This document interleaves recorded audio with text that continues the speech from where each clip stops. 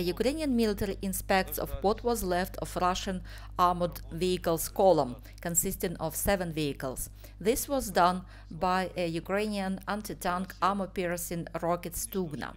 So those Russians in those vehicles, they were harassing local population, they were taking food from them, they were looting stores, and so Ukrainians decided it was time to sort them out. And several vehicles, they were almost flattened to the ground. The rest fell in the ditch nearby.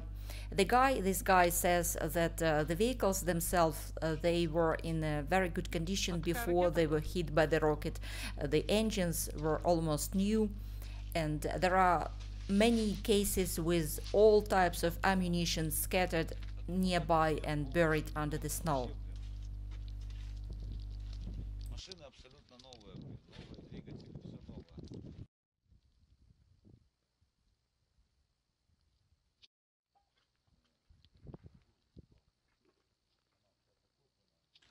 Сейчас тут может, не обугленный. Гуляш с картофелем.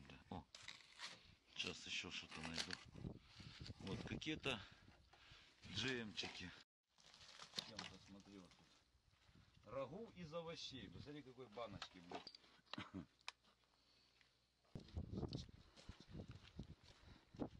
Это Ураль.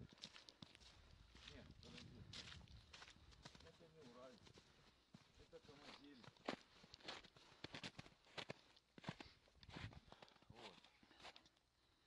Вот такое вот счастье, блядь. То есть машина полностью тут по снегам, что только не валяется. Вот цинки с патронами, блядь, всех калибров, ящики.